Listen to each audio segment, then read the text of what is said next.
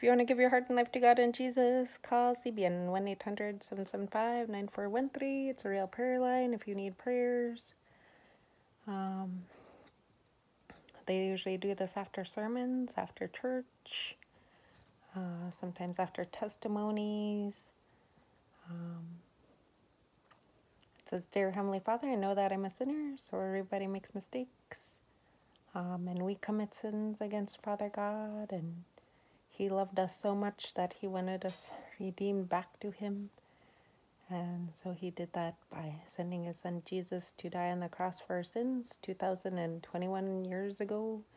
Even if you still, if you don't believe, you still write that Jesus died on the cross 2021 years ago, AD, after death, after Jesus' death.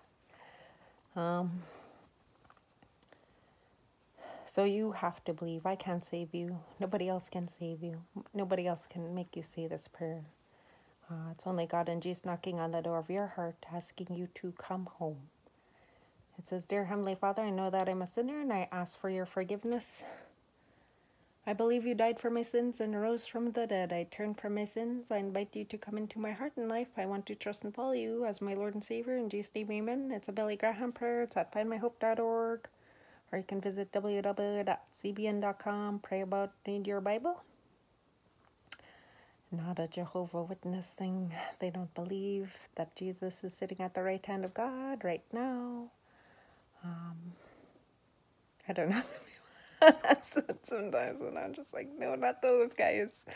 I just had a dream that he returned and I got left behind. But praise God, according to Joel 2 verse 2:8, it's a warning that you have to tell other people too that He's returning.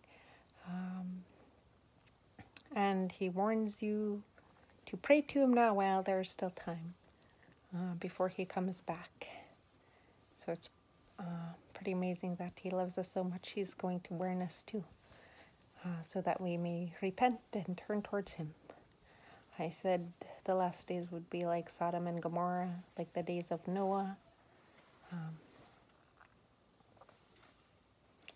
And so, alrighty, hopefully you guys are having a good day. Don't forget to pray and read your Bible. Spend time with Him. He loves you so much.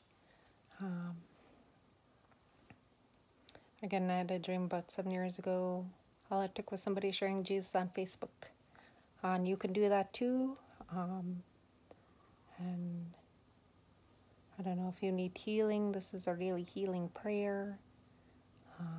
All you have to do is believe that He already took all that pain, all that sorrow, anger, grief, sickness, whatever it may be. He took that on that cross. And He's the only one that can heal you and has set you free. Amen. If you read the Gospel of John, even Nicodemus was like, we know that you can't do this unless God has sent you. Even the woman at the well, God knew, or Jesus knew all kinds of things about her. And she's like,